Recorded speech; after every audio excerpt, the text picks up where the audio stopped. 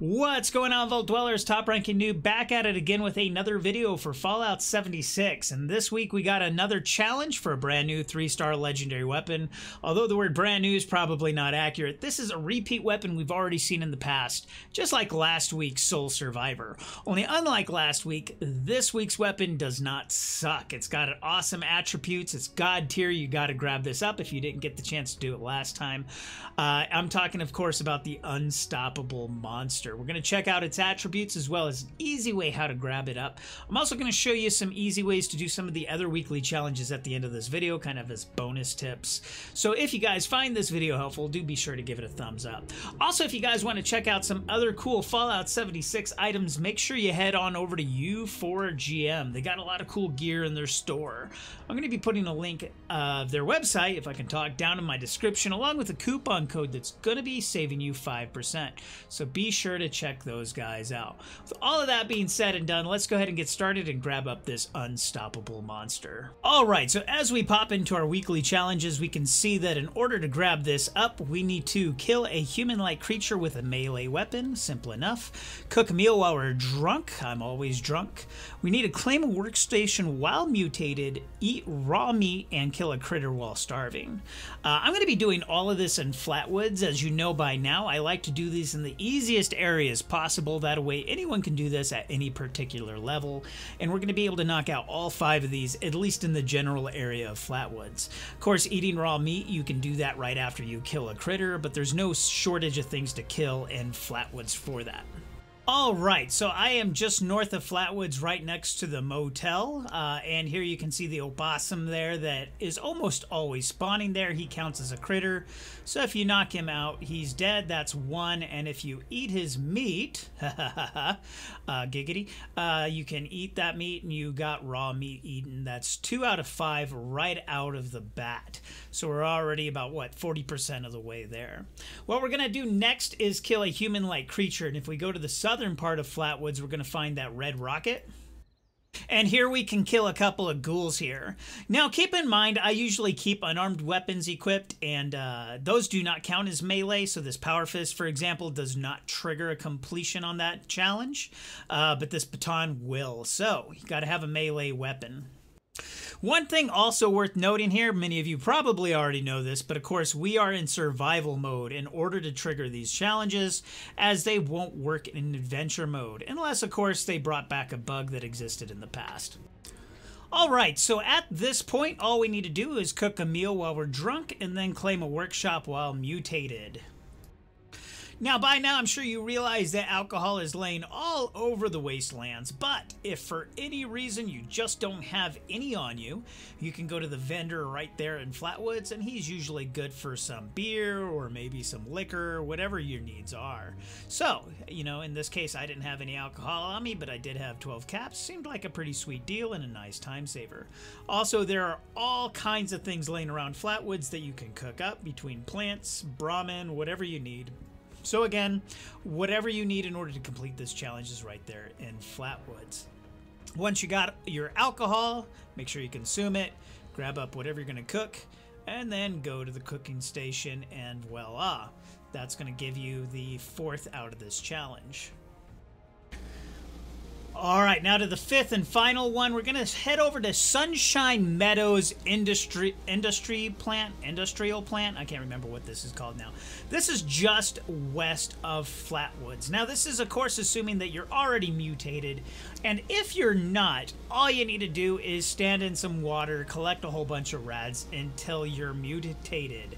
Make sure you don't use any rad away between the time you get mutated and the time you go to claim this workshop. And it's as simple as that. Don't be afraid of those rads to get your mutation. Once you get that mutation, you are rewarded with the Unstoppable Monster, a god tier unarmed weapon. Now, I believe some people mentioned last week that they were unable to collect the Soul Survivor because they had already collected in the past event. But as you can see here, I actually have 2 in my inventory, so I didn't try it last week. But in this case, I was able to get this Unstoppable Monster a second time.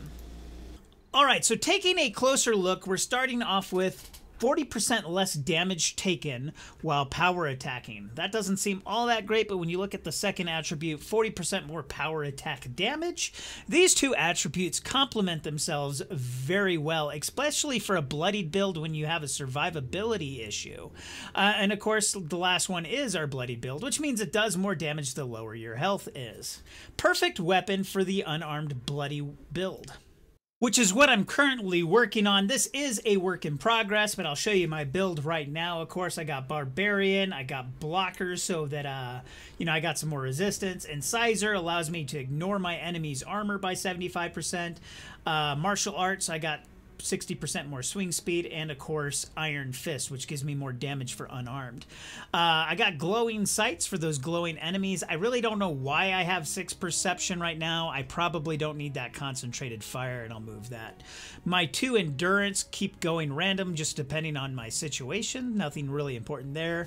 Charisma +4 for Lone Wonder when I'm alone. Intelligence, I gotta have this nerd rage for my bloody build. This is extremely important for a bloody build. And then just that makeshift warrior makes sure that my weapons last longer. White Knight under agility because I want my armor to quit breaking. And of course this adrenaline is another must have for those of you trying to do the most amount of damage.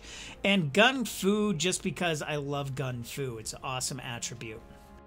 And lastly, under luck, I got Bloodied Mess and Serendipity, which are a must-have for Bloodied. And of course, I got, what is it, Class Freak and Starch Genes for my mutations. Now, when it comes to my current build, it's imperfect. Like I said, it's a work in progress, and one of the things I'm really lacking at this point is mutations. But even with an imperfect build, even if you're not bloodied or unarmed, this is an awesome weapon to have. As you can see, I have no problem one-hitting a lot of the lower-level enemies. With some of the more advanced enemies, it's going to take 3 to 4 shots. If you get a real solid build with all the right mutations, like, what is it, Twisted Muscles, things along them lines, you could probably 1 or maybe 2 shot these creatures, such as an 80 Alpha Scorch Beast, and of course the Behemoth. In my case, since I'm working on my build still, I think it took me about 3 shots or 4 shots for both of them. But by the time it was all said and done, I mean, honestly, yeah, these guys went down pretty easy regardless, assuming that I was actually able to hit them. That's with the more advanced enemies. With all the regular enemies, if you do a power attack on them, chances are you're going to one-shot everything. If you are a bloodied build, you do have to be a little careful, though, because bloodied build can be very unforgiving, and if you're not paying attention, these enemies can take you down. Of course, one of the nice things about patch 11, one of the few things that actually worked with this patch, is if you die inside, you actually respawn inside, so it saves you quite a bit of travel time. Who would have thought one thing actually worked with this god-awful patch? But that's me talking trash. I'm sorry, I shouldn't do that. It's not usually my style. My point is, this is a pretty awesome weapon regardless of your build, so you should definitely take the 5 minutes to pick it up. Alright, with that being said, let's take a quick look at the other weekly challenges that are worth our time. We got Claiming the Workshop at Thunder Mountain. That takes like all of 10 seconds to do, assuming you're not contested. Destroying assorted robots, if I can talk. Gathering building supplies, nice and simple. And the last 2 I really don't think are worth the time, which is taking pictures of wildlife in Cranberry Bog and doing the Hunter Hunted quest while wearing different costumes. Of course, the wildlife in Cranberry Bog is random spawns for some of those creatures, so you really have to put in a lot of effort to get those 30 atoms. And the Hunter Hunted quest, I mean, honestly, since launch, I think I've actually only played that quest once, because 4 players have to tune into a certain radio station in order to gauge into PvP, and nobody ever engages into PvP on that, at least not with the Hunter Hunted quest. That's my experience, but maybe you had different experiences with that quest. If so, let me know down in the comments, but in my opinion, those 2 just aren't worth doing. This grabbing up the Thunder Mountain workstation takes all of 10 seconds to do, assuming you're not contested, and it's worth 30 atoms, which is pretty sweet. Another one that's worth doing is destroying assorted robots. Chances are throughout the week you'll accidentally do this anyways, but if you want to knock it out quickly, you can come to White Springs for most of them, with the exception of the Liberator droids here. The only thing about killing bots at White Springs is you have a tendency of pissing them all off all at one time, but you might accidentally grab up another cool legendary weapon, such as this bloodied multi-purpose axe, so that's a pretty sweet score there all by itself. Once you attack those robots, though, they're just going to keep on attacking you basically until, to the best of my knowledge, they'll keep attacking you until you get off of the server. And of course, we can't forget about those Liberator bots. In order to grab those up, my recommendation is just spawn at Vault 76. If you go to the west, like 10 feet, you got a whole bunch of Liberators right there in the area. And of course, they're extremely low level, so nice, easy kills. All in all, that might take you about 3 or 4 minutes, but that's an extra 20 atoms. Pretty sweet. Now, the last challenge that I think is worth your time is gathering building supplies. It wants you to scrap junk that has aluminum, collect wood, scrap junk that's got concrete, copper, stuff like that. You only have to complete 5 out of the list of, I don't remember how many there were, like 8.